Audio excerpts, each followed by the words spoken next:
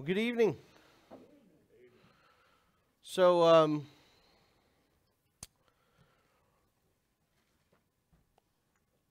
we're gonna cover.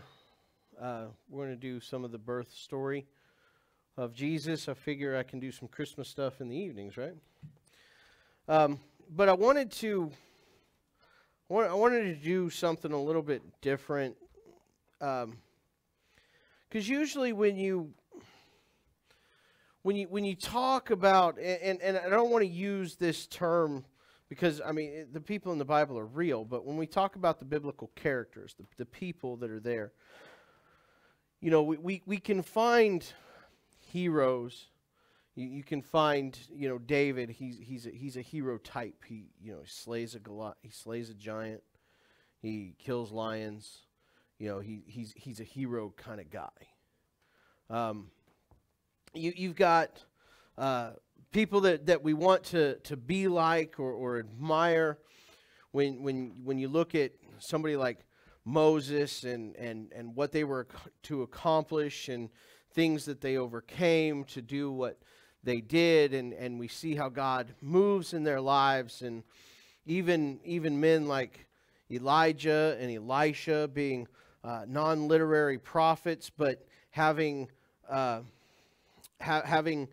stories written about them, and just seeing what they did, and we can kind of have these characters that we identify with and that we want to be like. And as I get older and I'm reading different stories and identifying with different people,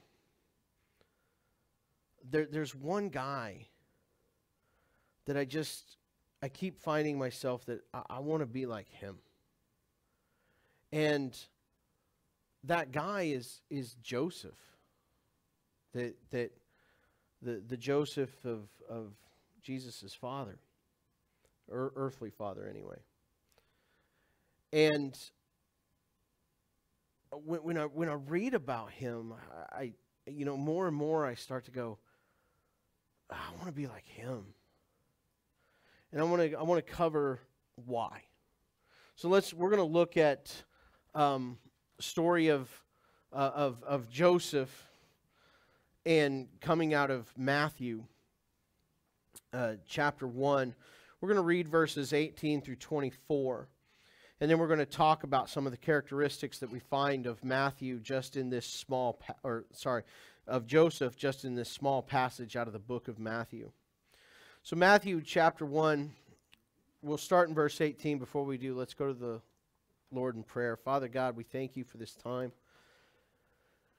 God, we know that we can do none of this without you, Lord. And so we pray that you will grant us wisdom, grant us a willing spirit, Lord, so that we may gain from you, to learn from you, to learn about you, so that we may follow you all the more, Lord. We thank you. We praise you. Amen. So it says, the birth of Jesus came about this way. After his mother Mary had been engaged to Joseph, it was discovered before they came together that she was pregnant from the Holy Spirit. And so her husband, Joseph, being a righteous man and not wanting to disgrace her publicly, decided to divorce her secretly. But after he had considered these things, an angel of the Lord appeared to him in a dream, saying, Joseph, son of David, don't be afraid to take Mary as your wife, because what has been conceived in her is from the Holy Spirit. She will give birth to a son, and you are to name him Jesus, because he will save his people from their sins. Now all this took place to fulfill what was spoken by the Lord through the prophet. See, the virgin will become pregnant and give birth to a son, and they will name him Emmanuel, which is translated, God is with us. When Joseph woke up, he did as the Lord's angel had commanded him. He married her. So I want to focus in, like I said, on Joseph. and pull some of the descriptions of him and the aspects of his life and who he is out of this passage. And so I know that there's so much in that passage, to talk about the Holy Spirit, or to talk about Mary, or how the Holy Spirit comes upon her and how she's conceiving and the Immaculate Conception. I know that we could go into all of that. I want to focus here on Joseph and what might be happening to him and what might be going on with him. And so, and as I said, he's becoming more and more, as I read the scriptures, more and more one of my, I don't want to say favorites, because I mean they're people. It's not a storybook, It's not like reading, a series of books or a book series and you're like, well, I identify with this character. This is my favorite character. They're not characters; they're people. But the characteristics that he shows is characteristics that I want in my life. And so the first thing that we're going to look at is that Joseph is righteous. And this is what it said about him in Matthew 1:19. It said, so her husband Joseph, being a righteous man. And so it calls him, it says that Joseph is a righteous man. And I want to think about that for just a moment. Like, if I want to be like him, then what does that mean? I mean, the Bible calls him a righteous man. It doesn't use this term a lot for people. I mean, David's never described as righteous. It uses it for Abraham, and it uses it for Noah. And here it uses this term for Joseph, that he's righteous and he's considered righteous, and by who is kind of what I think. Like, well, her husband being a righteous man, meaning what? Meaning that when people look at him, they see him as a person who does the right things. And then to have this description is also, this comes from God, who's saying, when I look at him, I see that he is doing the right things. And so this description is that her husband, Joseph, being a righteous man. What makes him this? Look at what it says. Joseph is not wanting to disgrace her. Now, you know this. I've heard this preached 100 times. You've heard that he has every right to take her out into the city square and have her stoned. But he doesn't want to do that to her. He doesn't want to do that to her family. He's not thinking of himself. Look, it says, a righteous man not wanting to disgrace her publicly. He's not thinking of himself. I mean, there is some aspect of that. But he would be considered a righteous man in their society if he says she has been unfaithful. Because what we know what's going to happen, we just read it, an angel is going to appear to him after what he knows, that she is with child. It's not the angel comes to him and says, hey, your wife is going to be with child even though you've never been with her. He knows that she's with child before the angel comes to him. And so he has decided, I don't want to do that to her.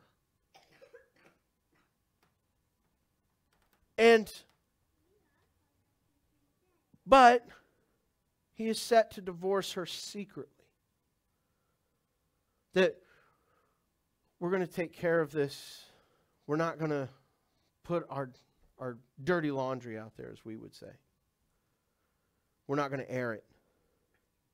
He's going to do it in secret. He doesn't want to disgrace her family. And people, he's considered righteous.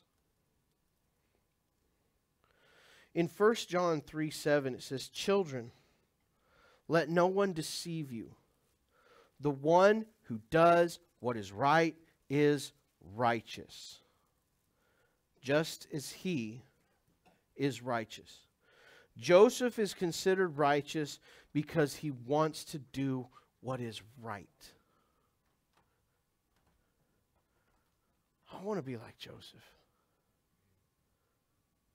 I want to be considered righteous because he wants to do what is right. He says, the one who does what is right is righteous.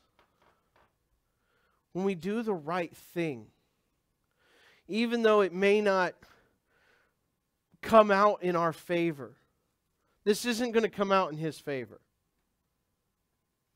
It could come out in his favor if he publicly destroys her.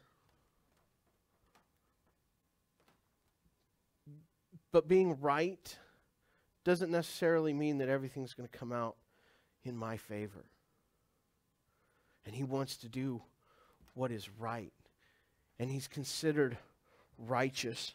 Habakkuk 2:4 says, "Look, his ego is inflated. He is without integrity." Look at this part. "But the righteous one will live by his faith." So, it is by faith that Joseph does the things of integrity. So here we have this description of he is a righteous man. And then we've got these two passages of Scripture that tell us what the characteristics of a righteous person is. There in 1 John 3:7, the righteous, they will do what is right. They will do what is considered the right thing to do. They'll weigh their options. They'll do what is right. And then Habakkuk, it says the righteous one will live by faith. So here we have Joseph being called righteous, which means what? That he wants to do what is right, and when it comes to God, he will live by faith. I will trust. I will lean on him. Joseph is righteous. This is why he continually becomes more and more one of my favorite to read about. And then I know that there's not a lot written about him. He seems to disappear after Jesus is 12 years old. He's not mentioned again. But I think there's a reason for that. Because Joseph is not Jesus' father. There's a Brad Paisley song that you've probably heard. It says, "I want to be half the dad that he didn't have to be." And I kind of think about that, like, that's the situation that Joseph is put in. He doesn't have to be this. He can disgrace her. He can even divorce her. But we know what he chooses. Let's look at some more about Joseph's life. Because Joseph is afraid. In Matthew 1:20, the angel says to him, "Don't be afraid to take Mary as your wife." That word afraid is phobos in the Greek. And phobos, we know it's the phobia. It's where we get the word phobia. So if you're afraid of spiders, you have arachnophobia. Okay, you hate spiders, you want to run from them. Okay? And so, nobody likes spiders, but so it says to him, the angel says, "Don't run from this. Don't be afraid." Because what is he doing? I can't take her as my wife. People know. They'll know that in his mind, what he's thinking, if I take her to be my wife, they'll know that I've been cuckolded. Okay? They'll know that this has happened to me. And it won't be good for him. So he's afraid. He's going to run from this. Because he's said that he in his heart, he has secretly decided to divorce her.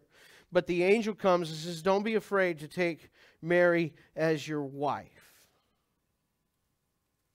And we know what he does. We know what Joseph does. Because we know that he is going to, we're going to get to this, but we know what he's going to do. So I want to look at just some scriptures here. In 1 John chapter 4, verse 18, it says, there is no fear in love. Instead, perfect love drives out fear, because fear involves punishment. So the one who fears is not complete in love. Several times in this passage in Scripture, it contrasts fear and love. And so what we are going to see in Joseph is that the angel is saying to him, don't be afraid to take Mary as your wife and love her. Now, this passage of Scripture hasn't been written for Joseph. But he's going to live this out. This is where he's going to settle. For there is no fear in love. He loves God. He loves his wife. And the angel is telling him, don't be afraid. Love me. Remember, he lives by faith. He's righteous. He's going to live by faith. And that faith, it says that I'm going to love God so much that I don't have to be afraid of what he calls me into. Because when we love God that much, we don't have to fear the world or what's going to happen. If he's calling us to it, if he's saying, come and follow me, then we don't have to be afraid because of our love that we have for God. Because of Joseph's love, the angel is telling him, don't be afraid. This love that you have is going to cast out fear. Don't be afraid. If Joseph is afraid to do the right thing, he will not be righteous and he will not be complete. If Joseph gives in to his fear. Now, see, we read this knowing exactly what he does. We know. And so this is what really seals it for me is when I read about him and this is going on. If I was in that situation, I'm going to be afraid. I'm going to have fear that, God, do you know what will happen if I take this woman to be my wife?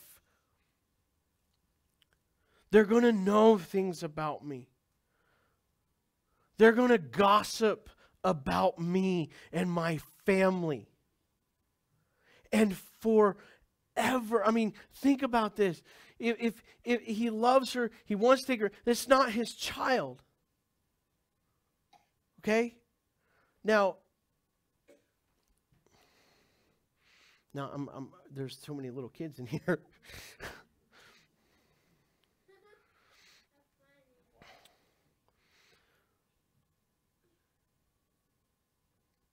You know what's going to be said about him.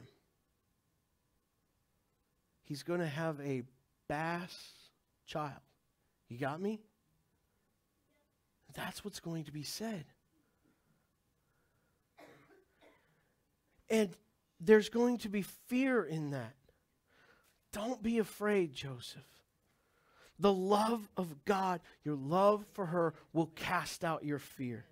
Psalm 23:4 says, even when I go through the darkest valley, I fear no danger, for you are with me, your rod and your staff, they comfort me. See, this is a passage of Scripture that Joseph has. And I can only imagine when the angel says, do not be afraid. I don't know if this comes to mind, but he knows this passage. He's heard this passage, the Psalm 23. Do not be afraid. Does his mind reflect on that? That even though I'm going to go through this valley, I won't be afraid because your staff, your rod, they guide me. That I'm following what God has called on me. Joseph understands that because God is with him, he has nothing to fear. I don't know if I can say the same. This is why he is such a strong character to me. Probably one of the strongest that I can think of in character and integrity in all of Scripture. Because of what he does. So let's look at what he does. Don't be afraid, Joseph. And I love this line because Joseph does as the Lord commands. In Matthew 1:24, it says, when he awoke, he did as the Lord's angel had commanded him. Oh my goodness. He did what was commanded him. Don't be afraid. I know what you've planned. Joseph has planned, because he's a righteous man, he doesn't want her to be publicly disgraced. If she's publicly disgraced, remember, she can be like the woman accused of adultery that Jesus confronted. And he doesn't want that for her. But I'm going to get myself out of this deal.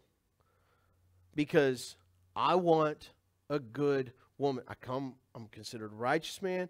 I'm good. From a good family, probably. I mean, respected. I want a good, respectable woman. She's not it. She's not faithful. I mean, that's the conclusion that any of us in here would draw.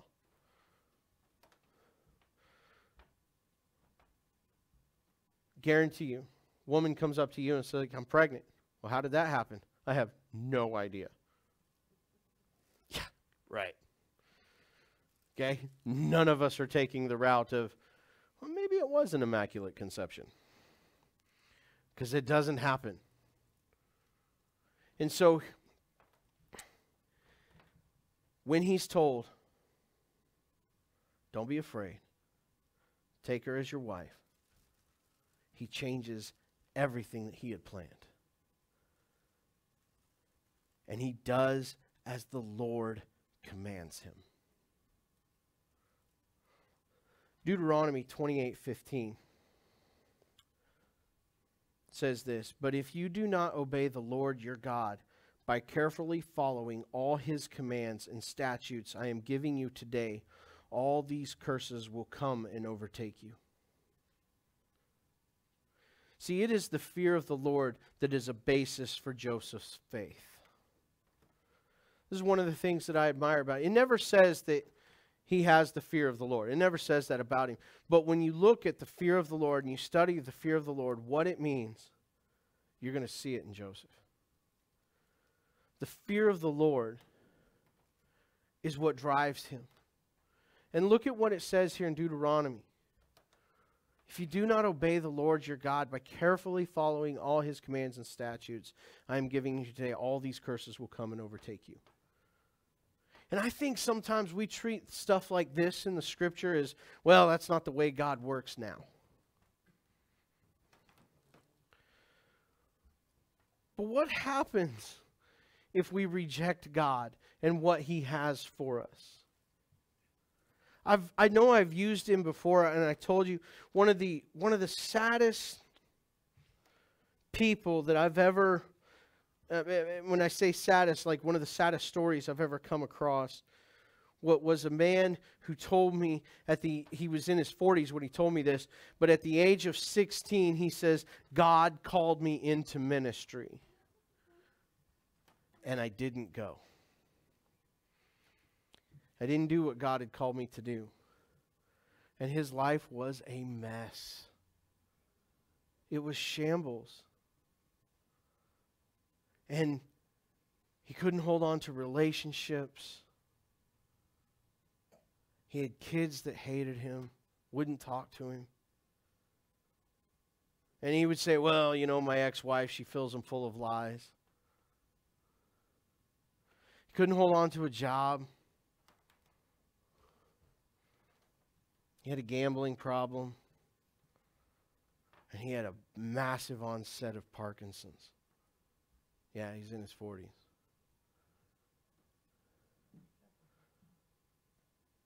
And I'm going, what happens when we don't do what God asks us to do? And I'm not saying that God is some spoiled little brat kid that if you don't play his game his way, he's going to take his toys and go home. That's not what's going on. But God says this to his people. If you don't follow my commands, if you don't follow my statutes, I will bring upon you the curses. And what happened to Israel when they didn't follow the commands of God and obey his statutes? He brought about the curses upon them that he told them he was going to do. And they were exiled. God brings them back. And now Joseph is living in a time where the people have been brought back.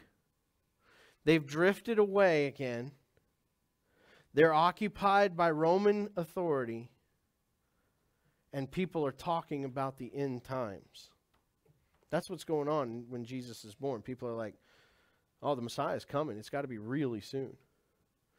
The reason they had been talking about it is because they were commanded about the abomination that causes desolation.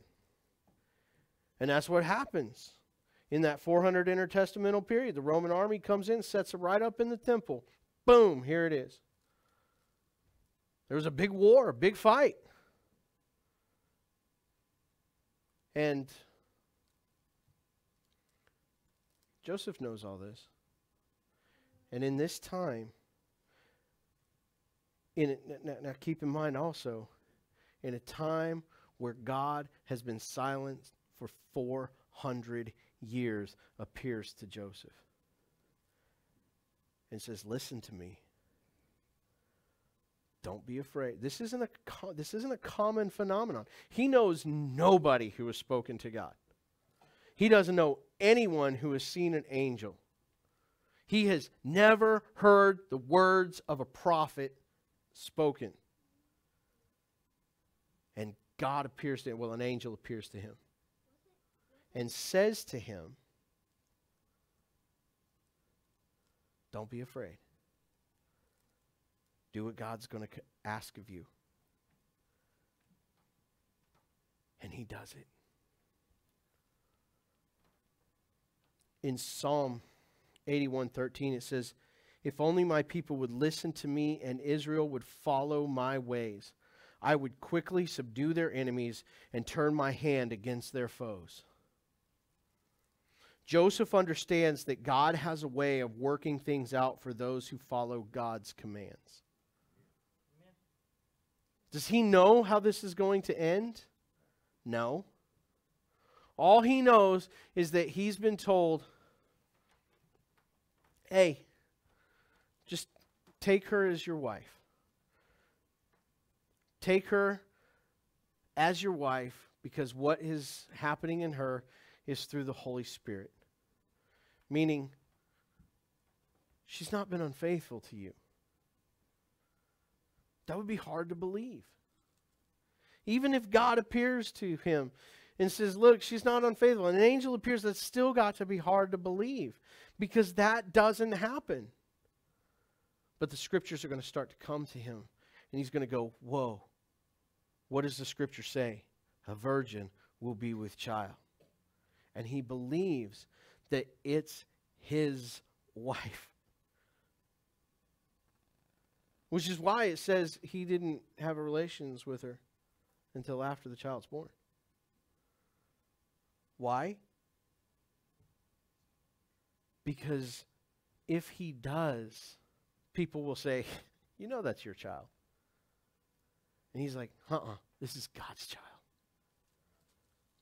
Look at the faith of this man. How strong and righteous He is. And I start to go, I want my life to look like his. And everything Joseph does will lead to one thing. Matthew 1:21. And it says, and you are to name him Jesus, because he will save his people from their sins. You are to name him Jesus because he will save his people from their sins. Joseph is given the gospel right there. That the name of Jesus, there will be no other name in which men will be saved, but through the name of Jesus. And you are to name him Jesus because he will save his people from his sins. I don't know if you know this. Jesus is a Greek word. Jesus probably never ever heard the name Jesus. Okay? It would have been pronounced Jesus, which is the Greek version of the word Yeshua, which is the Aramaic word that he was probably going by his entire life. People called him Yeshua, which is Aramaic, which is the Aramaic form of the word Joshua, which means deliverer. The same as Joshua of the Old Testament. He will bring his people into the promised land. Moses doesn't do it. Joshua does it. He delivers his people. You will name him Yeshua.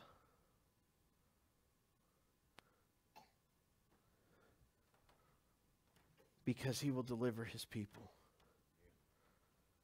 Look at the faith of Joseph. He trusts in God so much.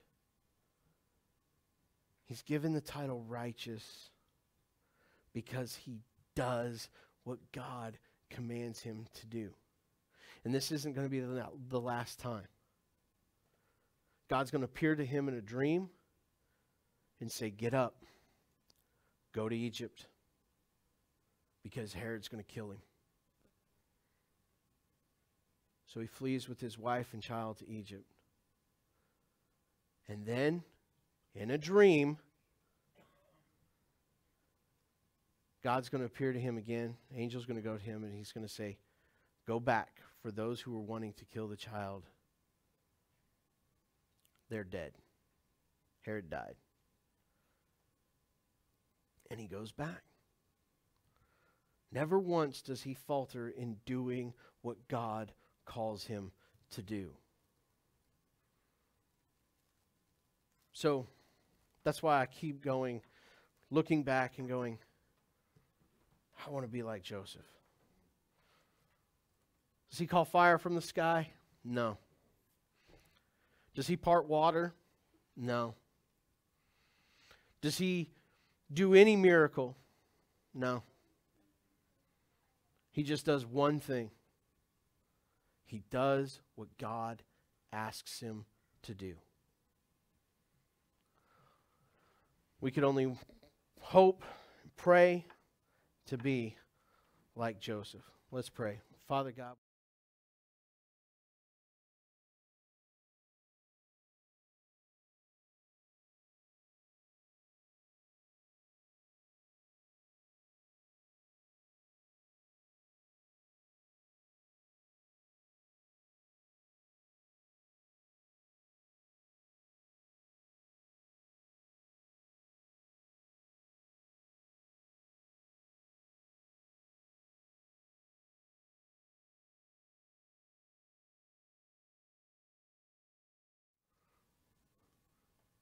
Flawed, because we know that he's a sinner, and the only way he can come to salvation, to be truly declared righteous, is to acknowledge Jesus as Lord and Savior. But God, that he will follow you without question. God, that we would be like that, to chase after and follow you without question. To get up and go. God, help us to be that church. Help us to be those people that will follow you unconditionally. God, we thank you and we praise you. Amen.